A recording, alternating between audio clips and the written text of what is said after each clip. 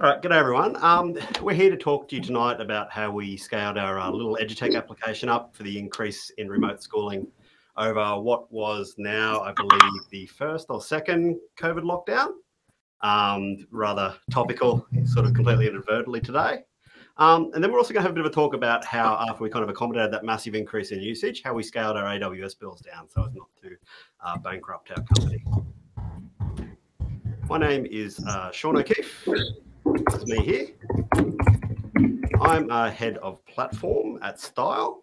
Head of platform basically means, one, that we're still small enough for all of our managers to give ourselves made up names, but also it means that I'm responsible for infrastructure, CI, and developer experience. These are my contact details here. Hit me up on email or Twitter. Only use Twitter to contact me. I'd encourage you not to look at any of the content there. It is not something you want to be involved in. Also with me tonight is Matt Borden. This is Matt. Matt is our senior SRE and also my DevOps life partner. Me and Matt have been working together for a while now, and we're responsible for all things reliability at Stile. This is Matt's contact details here. Hit him up on email, and likewise his Twitter feed. Far more meaningful content there for people who are into tech as well. So as I said before, we worked for a company called Stile Education. This is us. We're about 50 people. We are a blended learning tool, which means that we aren't necessarily a remote learning tool per se. The model that we kind of propose, and really actually, in addition to providing a technology platform for, also provide training to teachers, is something that we call blended learning, which basically means that we like to have teachers use Stile in the classroom to supplement or basically like add to their lessons to provide like what we think is an actual better model of education. We're doing okay. Odds are better than not that we're probably in a school nearby you, and you probably know somebody who's using us in the school. Now, as an edutech company, we face one particular problem. It's that basically most of our users currently in Australia, all of our customers, so they're clustered closely in one time zone. All of our customers have school holidays. So that means basically every 10 weeks or so, we have close to no users and just get to pretend that we're a startup again.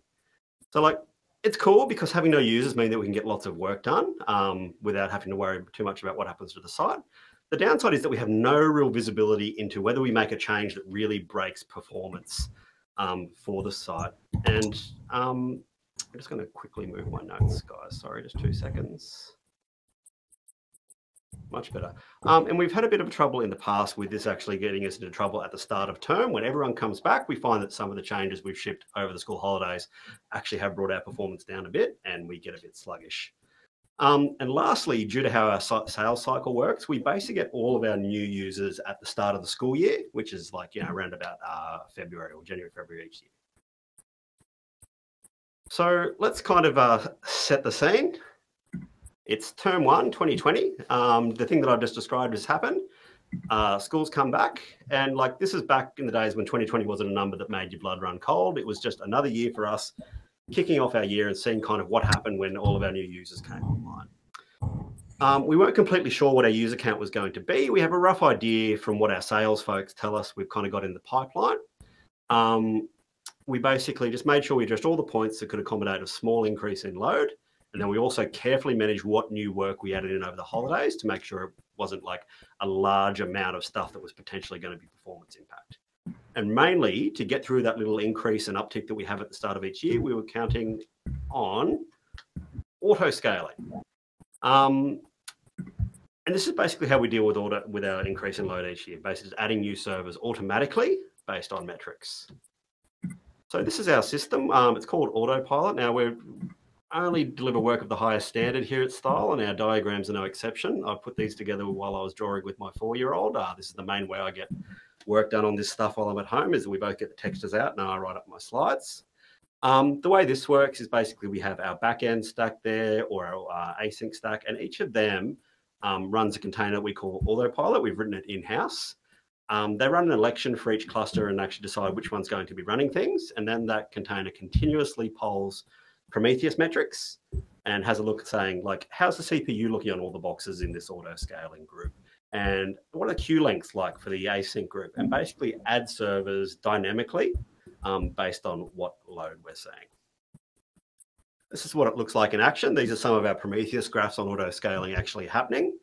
You can see there that each autopilot instance runs off a bunch of different metrics, including things like CPU, queue lengths, pool usage, and also sometimes it just runs on a schedule. Some part it runs on a schedule. So for example, when things really kick off at the start of the day, when everyone comes on along at about 9 a.m., we scale right up to about peak server count at about 8:30 a.m. to make sure we're ready to accommodate for that change. And that's something Matt will talk around a bit later. But basically, this system covers two things really well. It covers fine scaling, so scaling up and down during the day as our load increases and decreases. We see little peaks throughout the day as sort of classes finish. But it also handles that coarse scaling that we talked about, where we have a whole bunch of new users come online at the start of the year, and within reason, it'll just dump extra servers on top of it to make things just work. So how did we go term one? We went great. We got to the end of term one, no serious outages or problems. The system largely worked and everything looked like it was going to be fine. So just for the important context, end of term one 2020 was March. March 2020 now is probably a very relevant date for a lot of Melburnians and white Australians in general. It was towards the end of the term we started hearing a lot of chatter about COVID. We weren't really paying heaps of attention. We were too busy celebrating our success. And then Democracy Dan came on telly in his fleece. And that's when we kind of knew that 2020 was beginning in earnest. So for anyone who hasn't been watching the news, that was obviously when we had our big COVID outbreak, our ensuing lengthy period of lockdown, and a sizable transition in all schools in Australia to remote learning. Now, we kind of had mixed feelings in Australia. This was kind of a bit of a difficult thing. Like on one hand, as a workforce and regular citizens, we faced like a lot of challenges that everyone else is going to be facing. Most of us transitioned to full remote. We didn't get to see our workmates as much. And a lot of our staff were genuinely just very, very concerned with a lot of stuff that was happening to family and friends, both in Australia and overseas. On the other hand, lockdown and the transition to remote education was a big opportunity for us to do like tons of good for kids who were doing it tough throughout the lockdown. It was a chance for a lot of schools that had had subscriptions to Stile but weren't getting a lot out of it to kind of get reacquainted with us. And it was a chance for a lot of schools that hadn't discovered Stile before to learn about us. On the other hand, it was just going to be a ton of new users. And to make matters worse, our CEO did this. For those of you who don't have crash-out eyesight, this is basically our CEO telling the entire nation of Australia that they may use our product for free. And with that offer basically came the implicit guarantee that Stile wouldn't catch fire and fall down while they were using it. So me and Matt on the SRE team were kind of in a bit of a situation. We've got auto scaling, right? Like we can handle an increase in usage. What's the problem? The big problem is that we weren't going to see just a small incremental increase in usage. We were potentially going to see something like up to about 8 times our existing usage of about 10K concurrent users. We were predicting somewhere around 80K concurrent users. And the thing that will get you there is bottlenecks. So the assumption that underpins our auto scaling strategy is basically that for small changes in customer usage, we can assume that there will only be a linear increase, proportionate linear increase in resource usage. And if our platform only handled requests and then sent back static responses, and that's all it did, we could auto scale merrily forever. But in reality, to do anything meaningful with an application, you need to have data stores, you need to have clusters of message queues, all sorts of things on the back end, which they use. And you fundamentally hit this thing where as you add more and more backend servers, they will handle the request fine, but they're going to load these other things. And eventually one of these other things is going to break. Those things are your bottlenecks. So let's talk through our architecture and kind of highlight where a few of those bottlenecks are. You can see in the middle are our sort of core parts of our app, the backend boxes, which handle requests, the async boxes, which handle like deferrable work, and our SSE boxes, which are unsurprisingly responsible for SSE. These reach out to, as you can see, quite a tangled web of backend dependencies. And basically any one of these things can get knocked over and bring our entire stack down. We can take steps to mitigate the impact of that or make it far less likely. But the fundamental fact of reality here is that we can't just keep adding and adding and adding backend servers without having to without accommodating for that additional load on one of these downstream dependencies. So what's going to get us on these downstreams? It could just be something as simple as CPU load, basic load on the machine. Or it could be exhaustion, where instead there's a pool of resources that the increased number of users or the increased number of boxes, even talking to these downstream services, just completely use it up and we fall over catastrophically. So that sort of dynamic we're talking about is, once again, expertly summed up in this picture. The case here where we have a whole bunch of different servers connecting to one central downstream service and they're all sharing a resource is fine. Adding backend boxes, you can add as many as you want there and they won't knock over this server. The problem you get when you talk about exhaustion is here when each new box that gets added, or like, we'll add one box to accommodate 5,000 new concurrent users, say, but each of those 5,000 user increments will add one box, which will take out one new set of resources on this new machine, which eventually will make that machine fall over. There's just tons that can go wrong basically in all these back-end things as we add more users. So like if we talk through some examples, you're going to imagine things like, for example, if we're increasing the number of servers in our async worker pool, they all handle sending messages, they basically service messages off RabbitMQ. Adding too many servers in the async pool will add too many queues to RabbitMQ, which may exhaust its memory. We want to check that our console servers are the right instance type. Console servers are interesting in that we can't actually scale them up. We're largely stuck with about 5 instances because adding more than that means that the clustering protocol that it uses, Raft, actually makes the servers so busy that they can't do meaningful work outside of it. And then we have the obvious fundamentals. Mongo, MySQL, what can their connection pools hold? How much memory do we need to actually be able to open up all those connections to the new service? These are the considerations that are on our mind. So what do we do? Like we can outline these characteristics. We know where the problem's going to be. We know what our downstreams are. Obviously, we should just go and fix them all, right? We did a bit of maths about, like, at the time when we knew that we were switching to remote learning, and we came to the conclusion it was going to take us about 3 years to make all the changes that we thought would mitigate all the potential failures in our downstream services. Now, this was at the end of the term. We had until term 2 when it was going to be formally that remote education started. So we had about 3 weeks to do a best effort job of making sure that we didn't blow up. The worst thing about this was that we didn't really have any way to kind of say the changes that we made didn't break anything because we're in school holidays. No one was using our service. So even if we made performance improvements or what we thought were performance improvements, we wouldn't know what the system looks like under load until we actually come back live and when it's too late. What are we going to do? How do we make sure Stile doesn't go down? And when we only have 3 weeks?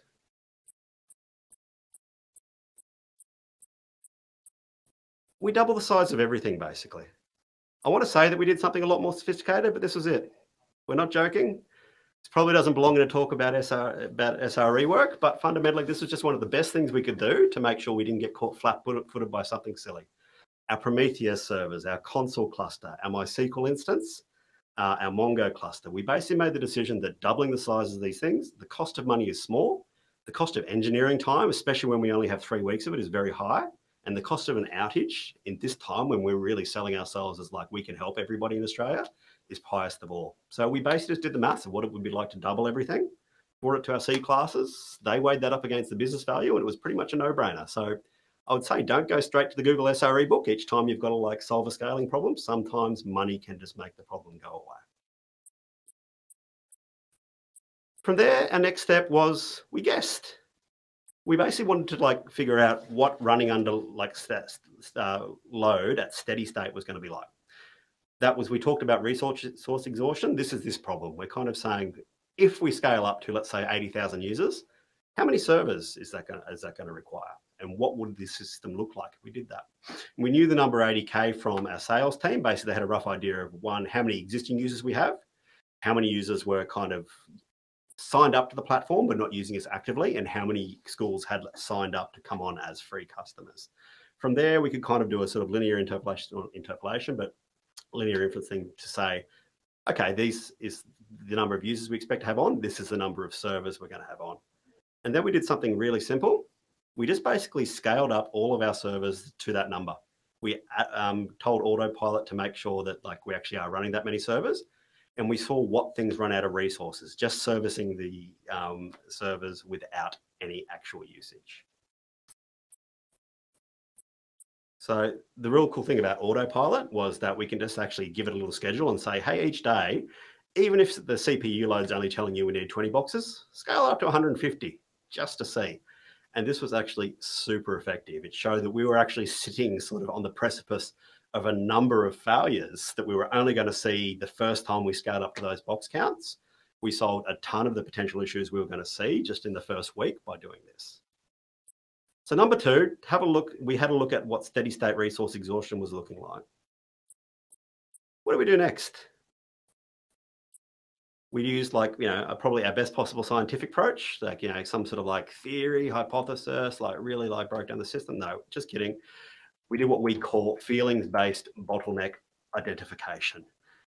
That's basically where we eyeballed all of our graphs that we knew, with the Prometheus graphs that were telling us about how servers were performing, where the stress points are. We looked at our understanding of architecture to kind of say, here's where the problems are probably going to be. And most importantly, we reviewed our last 12 months of outages to try and identify what parts of our system were clearly under stress.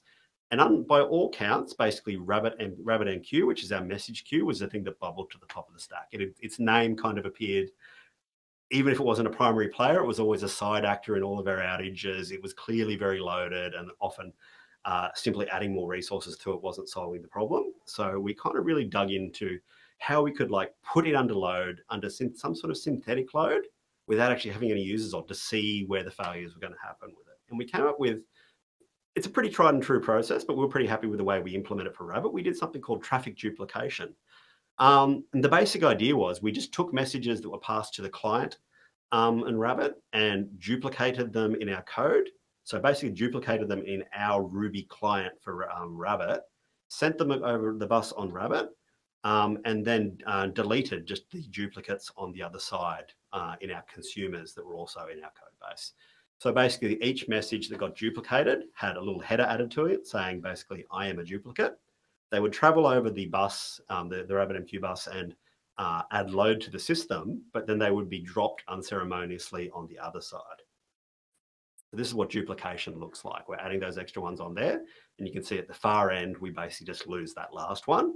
The cool thing about this is it doesn't create weird problems with accidentally duplicating data. We didn't have to be confident that all of our operations were repeatable, that they were idempotent, and weren't going to override each other. We could basically just say, put this onto Rabbit and Rabbit alone, and then drop it on the other side.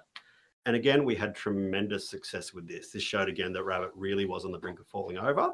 I think in the end, we found that the problem was that we were loading some of our queues up too much. So we ended up sharding our Rabbit cluster, and this solved things really nicely for us. We ended up having no problems with Rabbit when the back to school surge came around.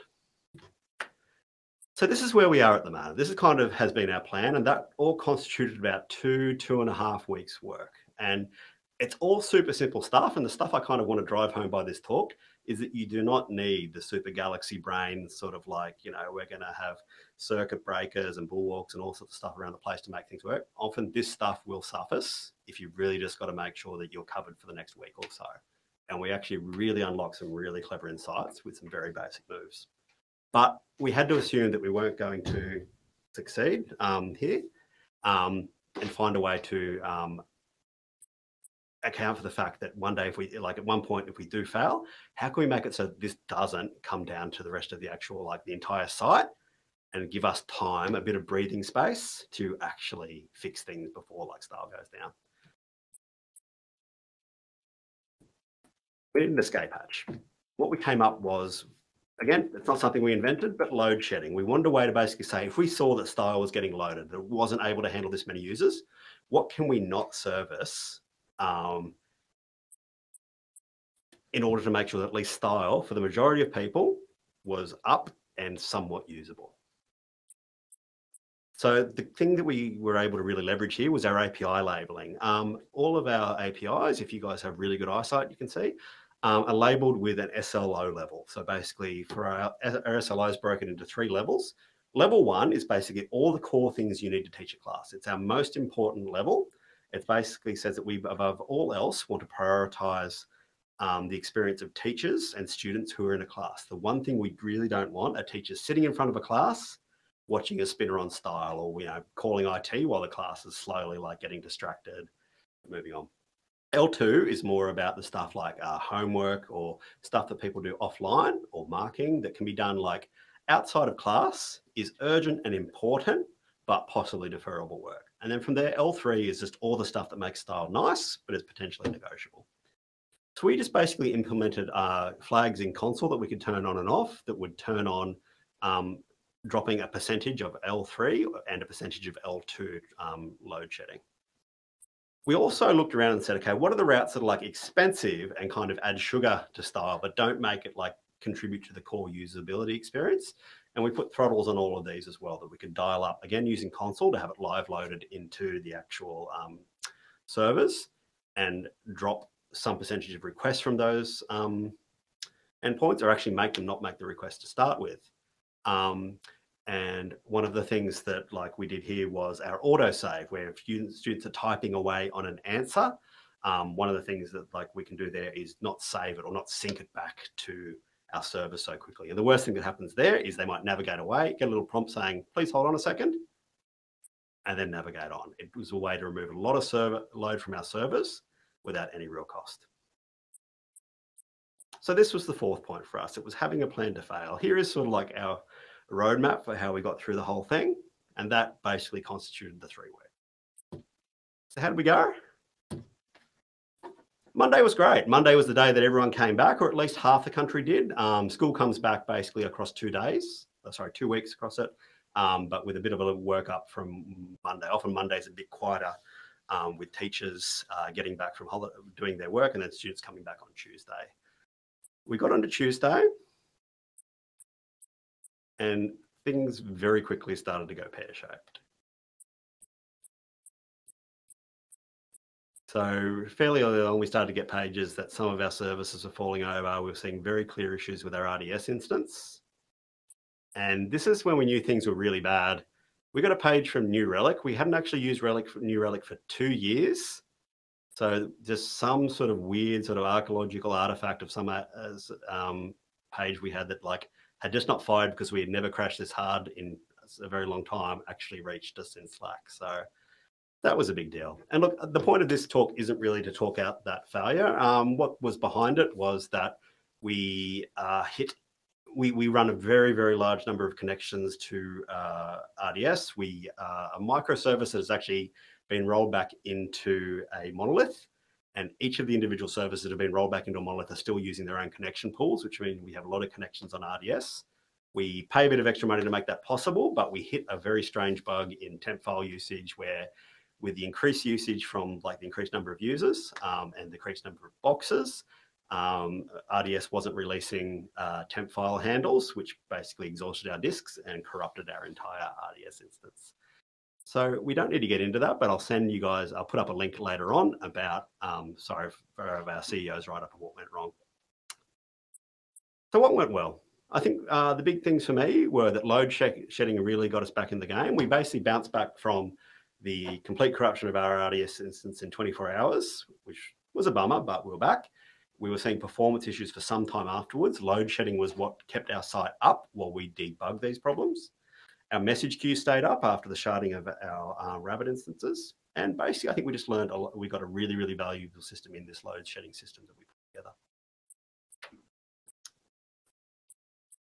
Oh, so I did the same thing twice, basically. Other things we learned, I guess, were that traffic duplication is really, really great. We want to kind of expand it to a lot more of our other services as well. Rabbit was easy because we kind of control the in and the out.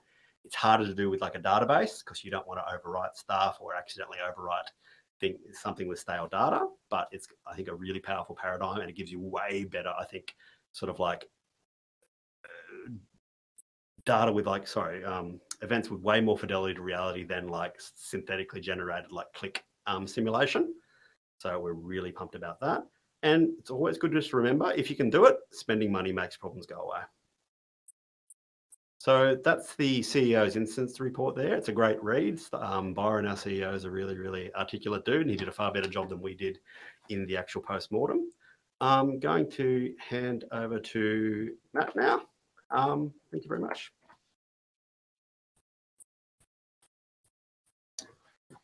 So, as Shaun mentioned, I'm Matt Borden. me and Shaun have been working together for about 3 years now, and he really is my DevOps life partner. So that's me. And today we're going to be talking about the other side of the story, which was what we did once all our users had gone back to school, but our bill was very high. So over the course of the year, we'd experienced this large uptick from COVID, but our bill had also seen this large uptick from spending all this money to make everything work. So in February, we were spending about 40K, but by May, we were spending 120K. And this was the result of all the scaling up we did of our supporting infrastructure, so our databases, our logs, our metrics, and also adding additional EC2 instances within our stack. But we had this problem. Our May bill was the largest the company had ever received from AWS, and if we continued to spend that much going forwards, the business would have faced some serious financial risks. We also faced a large sudden decrease in the number of active users, with many states returning to in-person learning. So it was becoming really hard to justify running all this additional infrastructure. So by May, our AWS bill had really just been replaced with this big money fire. We needed to unwind all the wonderful work we did scaling up, but we wanted to do it in a way that was going to be safe and reliable.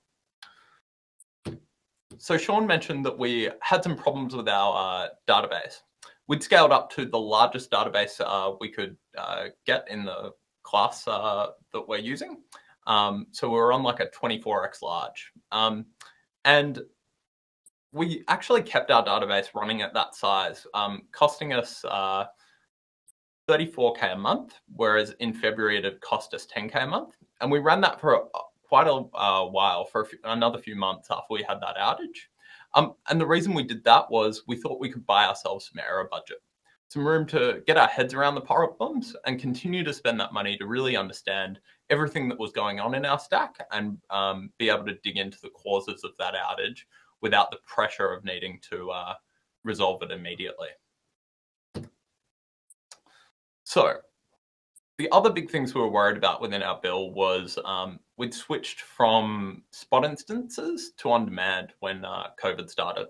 We thought there were going to be a number of other businesses that were going to be trying to get in capacity for their own services moving to online.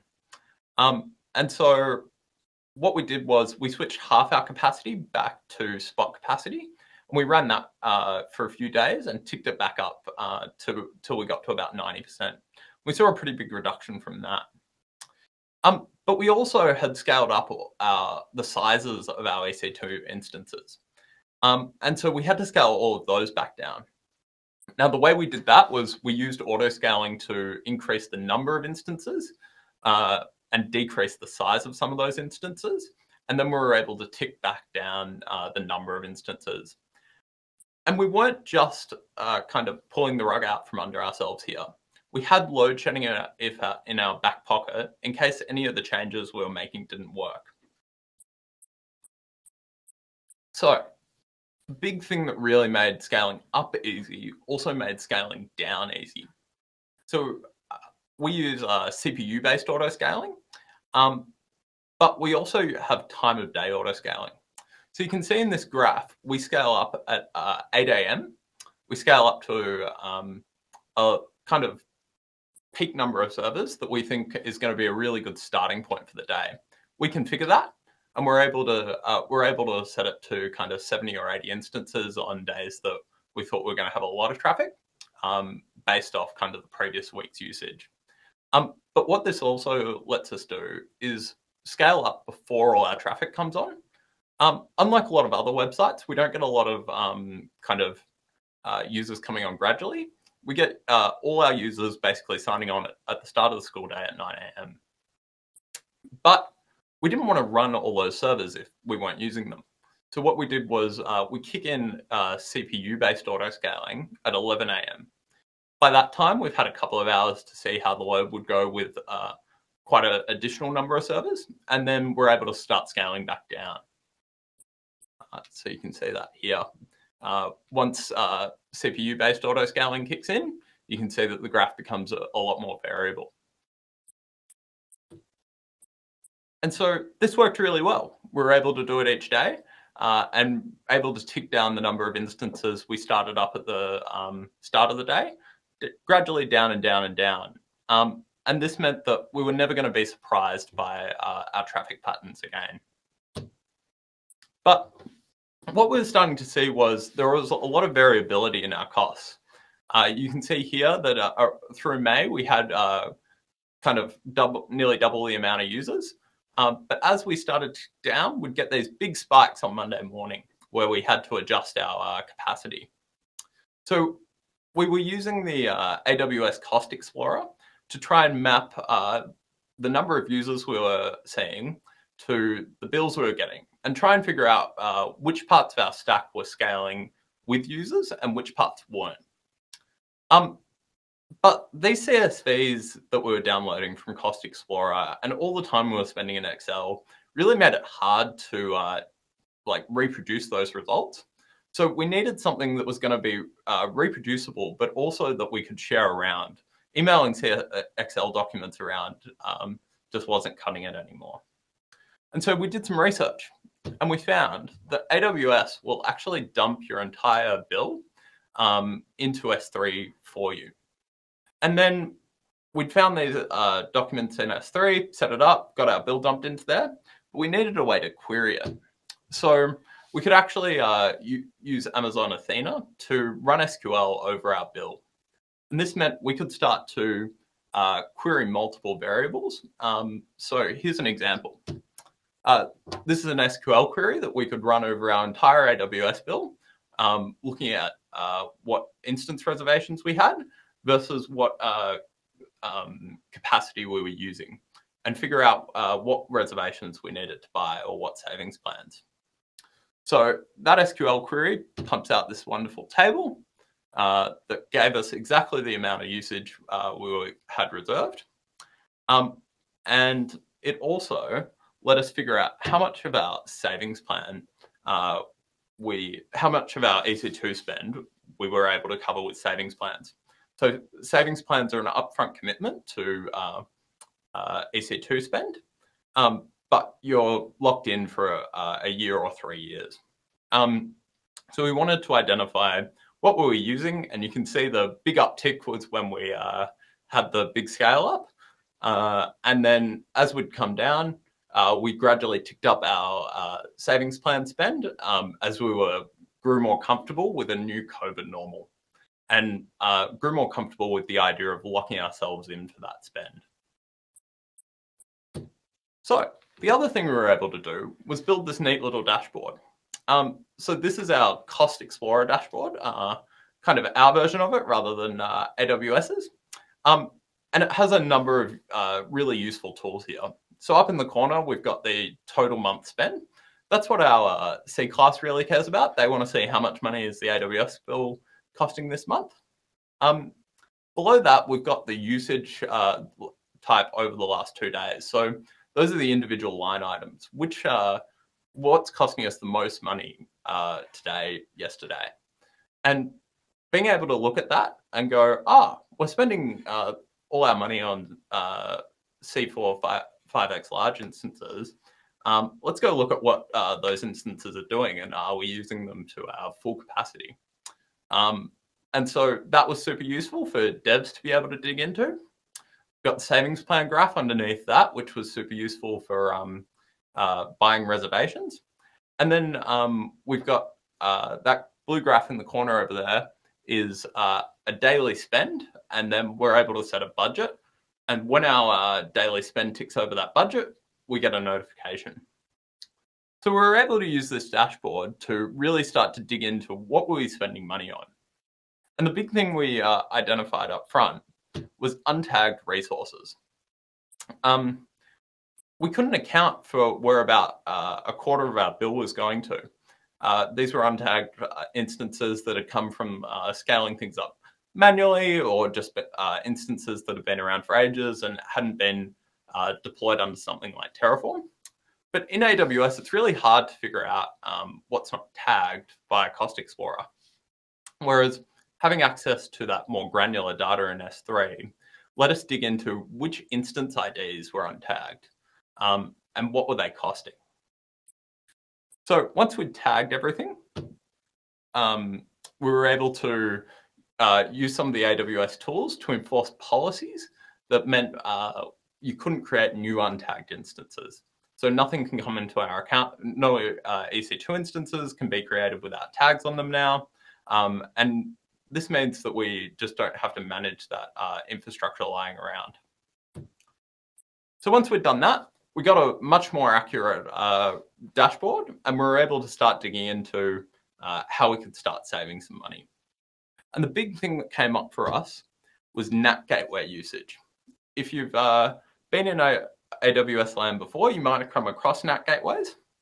So NAT gateways are a way of bringing outbound traffic into your inbound, sending outbound requests and getting those response and sending them back to instances that have only private IPs and don't have a public IP.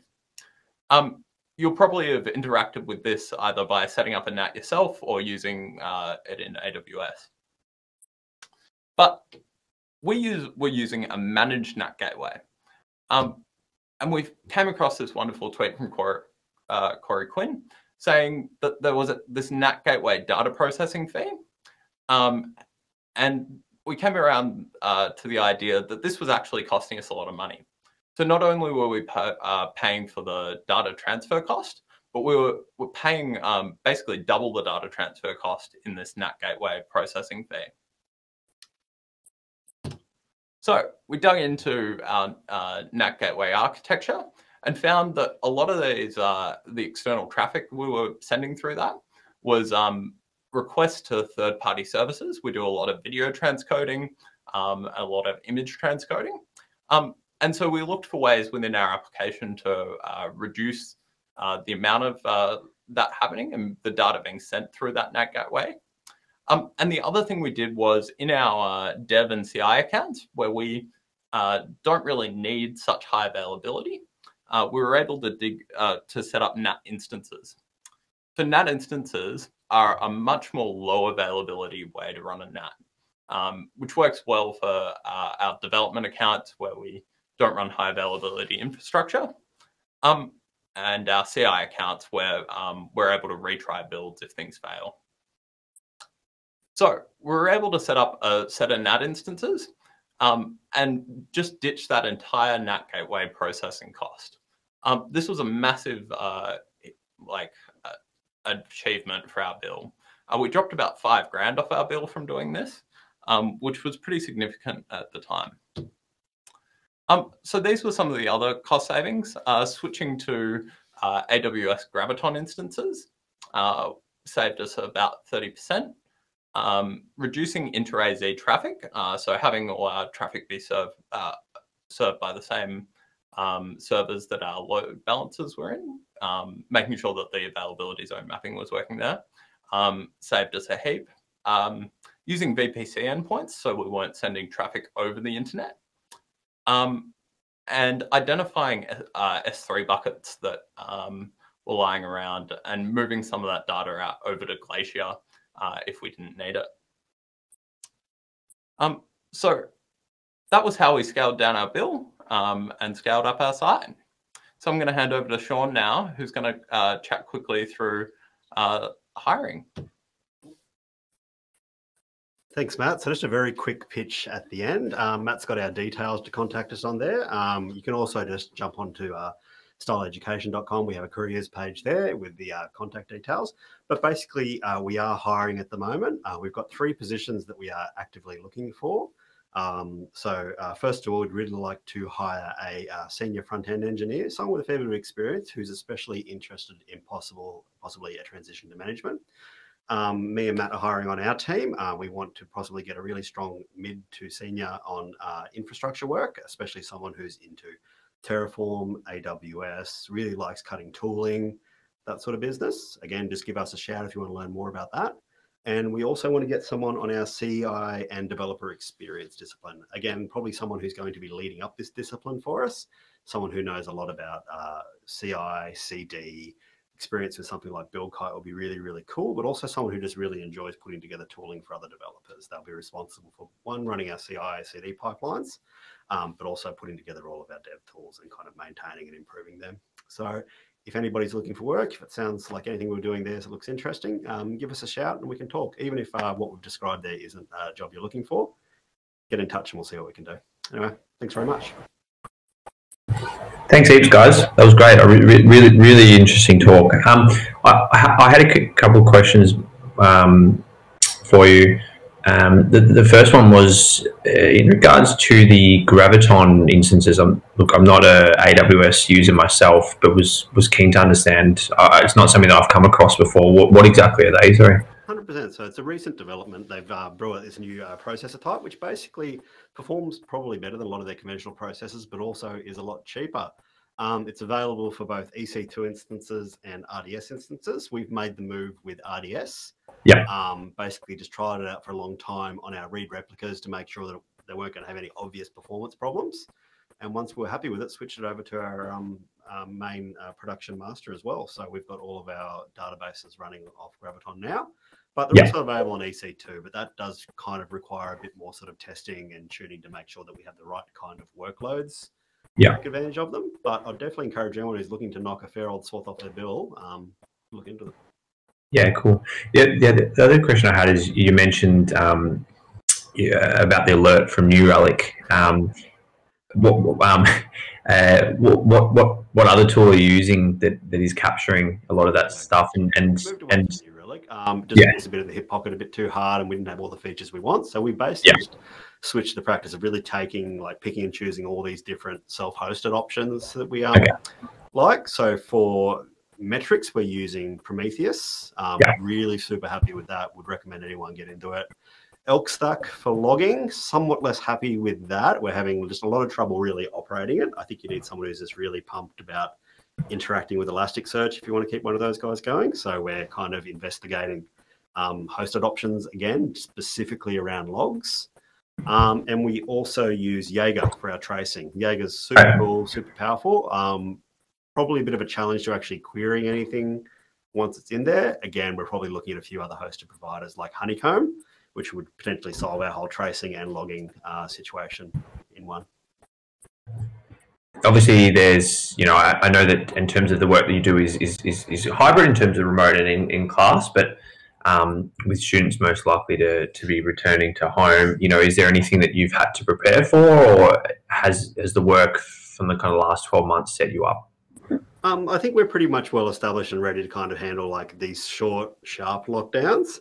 The big issue with this first one was really that all schools were staring down potentially an entire term remote. So there was a very sort of hard switch in a very wide spectrum of schools that we didn't weren't sort of conventional, real big embraces of technology were coming onto our platform. And that was just this massive until then unprecedented increase in usage. Whereas now what we more see is just schools that are really strong style users will use it a bit more. When we have these lockdowns, other schools will just use more conventional methods, and we've got a few schools that have come over. More. But the big thing we've seen an increase since COVID really was that after things went back to that sort of new COVID normal, a lot of schools did stay on with us. And the main thing we've really had to work on is just keeping our sort of cells at what we can handle about 3 to 4 times what we were seeing before, but in a prolonged fashion. Yeah, that makes sense. Okay, cool.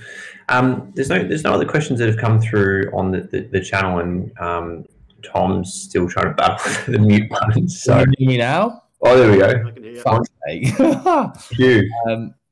Yeah, Shaun, Dill just took my question. So, oh no. In terms of if everyone was to go back tomorrow, would you be able to keep your AWS spend down, or do you think it would? Obviously, it would hike somewhat, but. Yeah, look, we're pretty comfortable that we can. We've really hit some of these big things that were just lingering around that we had no visibility of. And I guess it's more about we build a capability so that even if we do get 3 times as many users on tomorrow and we manage to stay up, we've got the tools now that we can really easily dig into what that's costing. And at the end of the day, if we have 3 times as much traffic, we know that we're going to have to spend more on AWS. It's the main concern for us is it proportionate? Are our bills going up in a way we would expect to with that increase in usage, or are we actually really bleeding money somewhere in AWS in a way that isn't really directly supporting that extra usage? So we have the tools to answer that question now. We can see what our daily users accounts are. We can see like at a high level of granularity where our AWS spend is going to. And then we can say, hey, this number, the database usage, the network usage has gone up too much for what we've seen. This is wrong. Let's drill into it. So it's about like we can take better corrective action now. Yeah. Okay, cool.